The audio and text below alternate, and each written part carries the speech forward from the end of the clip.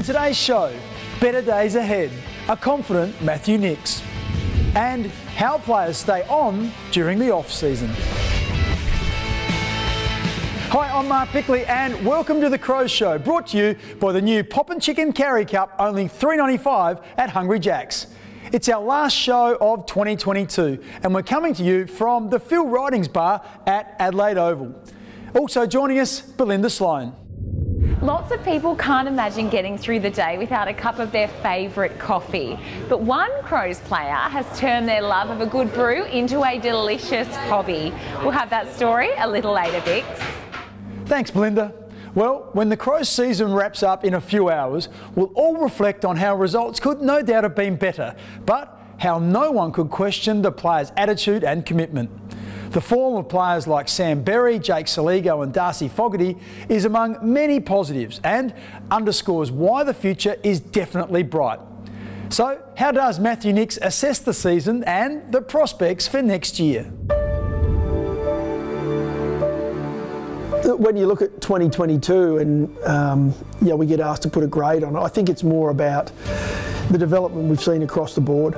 We've now got a squad that are performing really well at both levels. Our SANFL team are fighting it out. They'll play finals. Our AFL team have been in majority of the games they've played in and had our opportunities. Haven't necessarily got all the results we're after, but the way we're finishing this season off shows the form that we're going to take into 2023. Feed the handball through, and here's the milestone man for the Crows getting on the board early. Goes again, Schomburg, and he might do it on his own this time. This will be a wonderful individual effort. Schomburg from 45. The cohesion of our group has probably been the standout, and you start to see things work. I think we almost take them for granted after a while that, you know, Ned McHenry kicking to Darcy Fogarty on the weekend, it just happens. Well, that's games and games playing together, and it takes time for that to develop.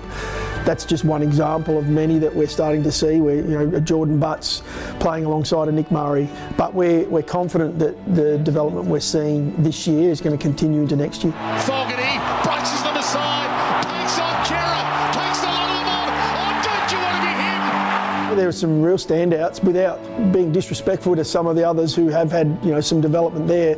Darcy Fogarty would be one that, to his credit, he's done a lot of work on his game, worked on the way he operates off field. You know, he's an ultimate pro now, a leader of our footy club and hopefully a really strong leader going into the future. But his form towards the end of this year really is reward for the work he's done throughout the year. Sam Berry is one that I'd say some are surprised about the form he's found, but not those from within. You know, he does a lot of hard work. You know, he's a really tough player inside, and he's added now some leg drive. He's also learned a lot from a number of his teammates, especially Rory Laird and Ben Keys, on the way they go about it. And there's a lot of things that we still need to improve on. One of the biggest ones is our consistency, and that's, I'm not talking purely on field. Some of that's off field, some of that's from our coaching point of view, and making sure we keep the message clean, because when we give our players clarity, they do play at the level. We'll do work on that. We'll continue to work with our players around the consistency of performance, that we don't drop away in games for a quarter or for a half. If we're able to do that and get our consistency to the right level, well, I've got no doubt that we'll be fighting up there with some of the best teams in the competition. My message would be, firstly, thank you for all the support they've given us throughout this year. Our home ground advantage has been huge. We love the support that we get at home games. You know, we've worked our way through those tough times, and now it's time to enjoy and be rewarded, because our young group are going to continue to improve. Well, the Crows are going to make it 3 in a row. A strong final month should give the players enormous confidence to attack the pre-season. Now, did you know Crows members get exclusive access to a wealth of content on afc.com.au? Head to the Crows website and click the exclusive tab for member-only articles, videos and photo galleries. Stay with us. After the break, Belinda takes a coffee break with Anne Hatchard.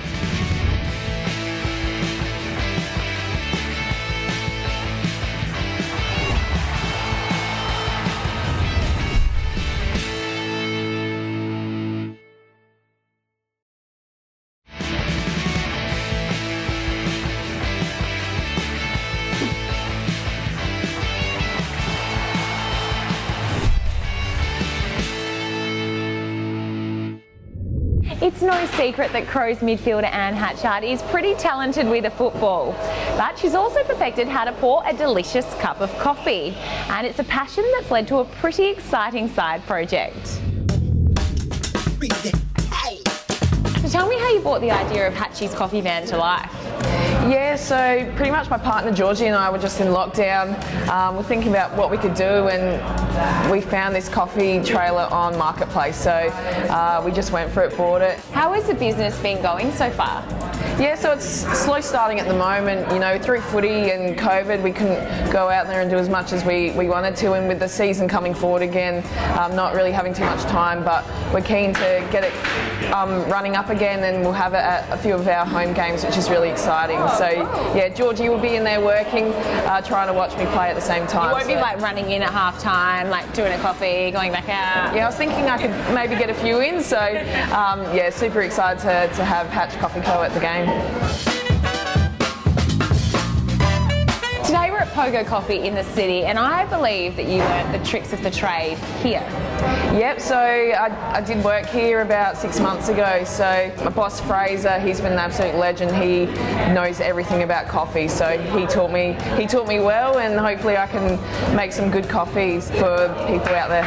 What's the secret to making the perfect cup of coffee? A secret's a secret. You got to keep that one to yourself.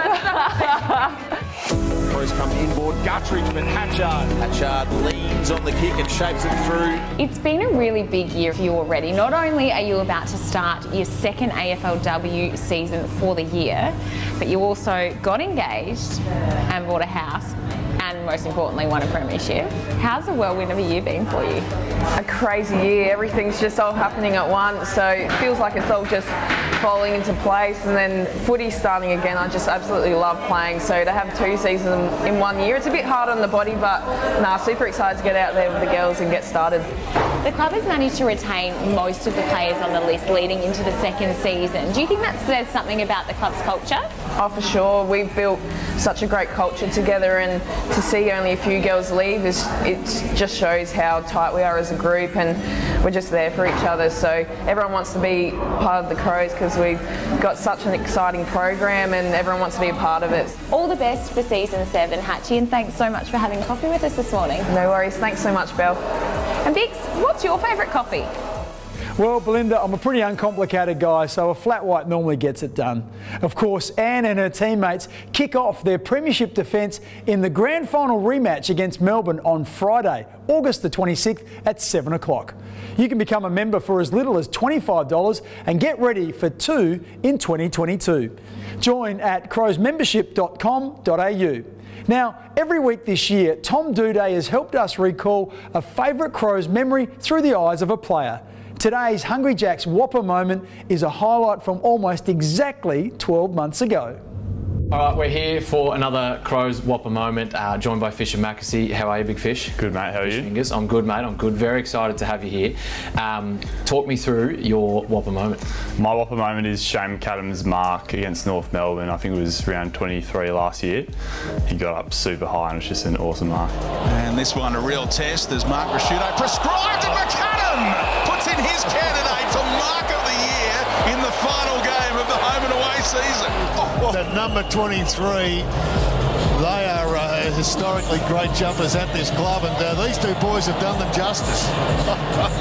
That is a great grab. It was a big grab. I do remember that one. You were watching the game, obviously. Were you with a few of the boys? Was the reaction loud and up and about, or were you sort of just gobsmacked at how high you got? Oh, there was a bit of atmosphere up in the box with the boys. Yeah, it was great. Yeah, it was an awesome mark.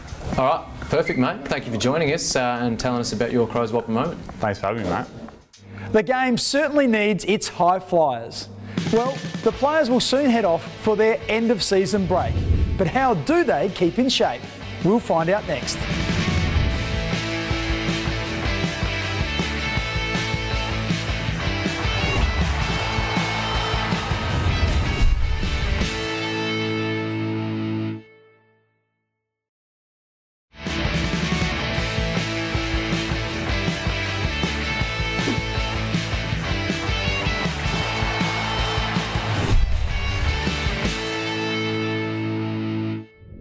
Welcome back. After today, players begin to wind down. There'll be end-of-season performance reviews before they head off for some well-earned R&R. But how do they and the club ensure that fitness levels don't decline? With the help of Dr. Jones and partners, let's get a clearer picture of what's expected of the players.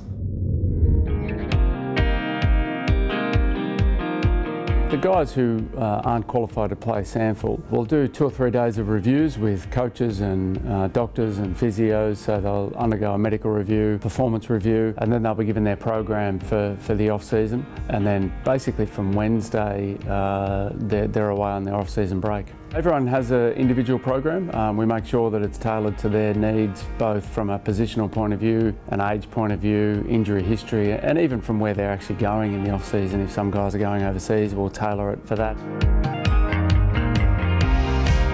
Depending on the player, they'll run between 2 to 4 times a week.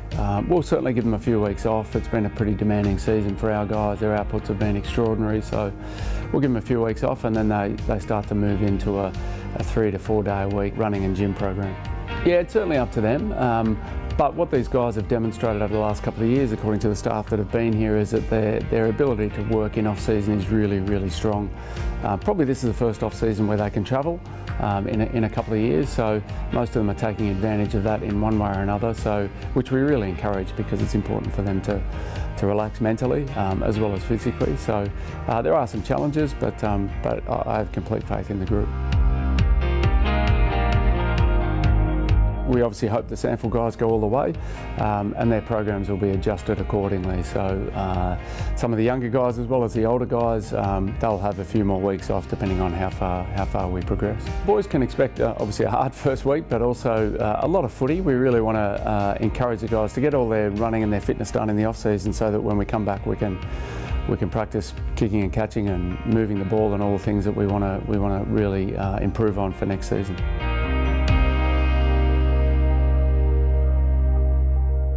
Toyota and the Crows are enthusiastic partners in many community projects, and National Tree Day is one of the most important. The campaign promotes the planting of trees across the country and underpins Toyota's operational goal to achieve zero carbon emissions by 2050. We join Crows players on one of their delivery days.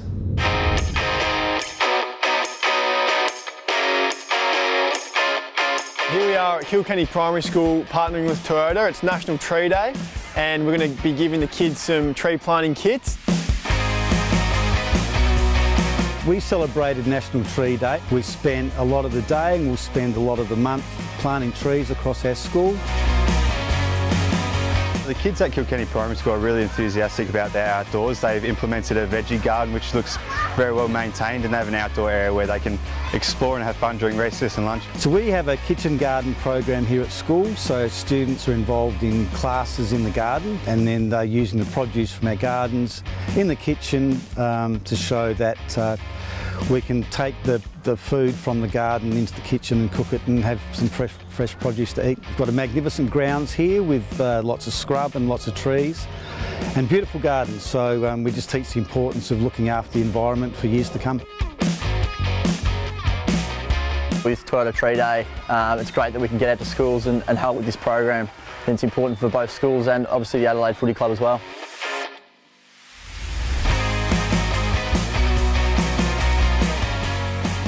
Certainly a very worthy project.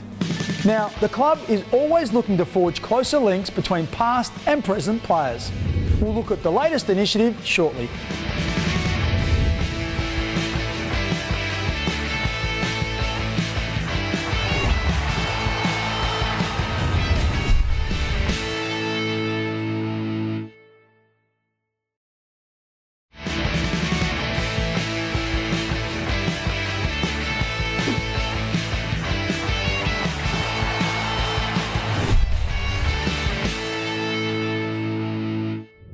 As the Crows SANFL team enjoys much more success, players are being reminded of Adelaide's historic links to the league clubs.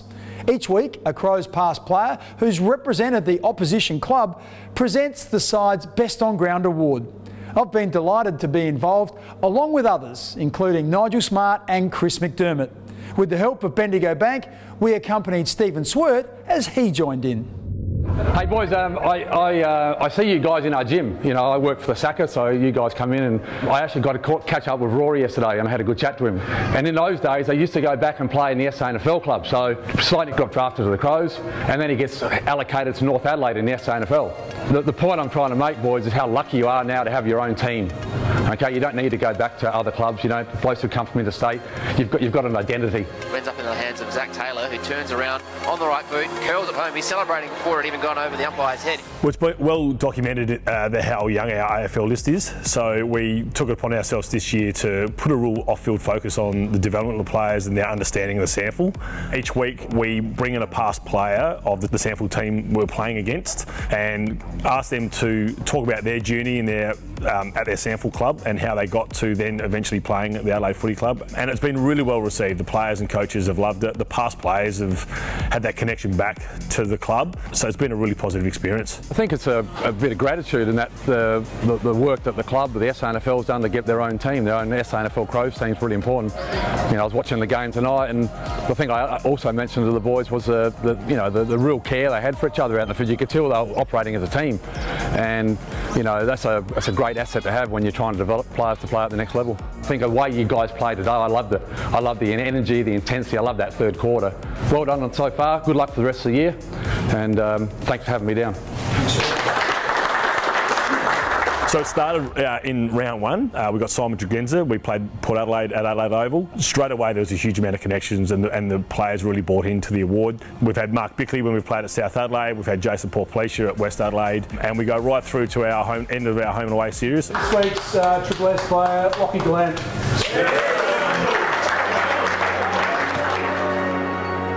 The opportunity to be back involved with the club at SANFL level has been really appreciated by the past players. Time now for our Crow in the Crowd, someone who's posted their photo on social media and used the hashtag WeFlyers1. We've been overwhelmed with entries all year, and for our lucky last in 2022, we've chosen you. Please email faceinthecrowd@afc.com.au to claim your prize of 2 tickets to Toyota's exclusive Hilux Hill at Adelaide Oval. Now, thanks to Flight Centre, Matthew Nix has found time each week to answer a fan's question. And they've come from all over Australia, as well as a few from overseas. This time, David from Adelaide wants to know if the club is looking to bolster the ruck and defence during the draft and trade periods.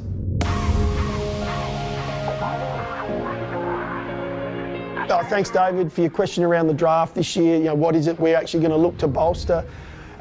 Look, there's a lot of areas. We have a look at the draft, we look at the crop that's coming through, you know, where's the talent at, where's our pick at. So there's a fair bit still to go through with that as the year plays out. But, you know, we're always looking to improve our group, both, you know, in all areas, whether that be key backs, whether we're looking at key forwards or midfielders.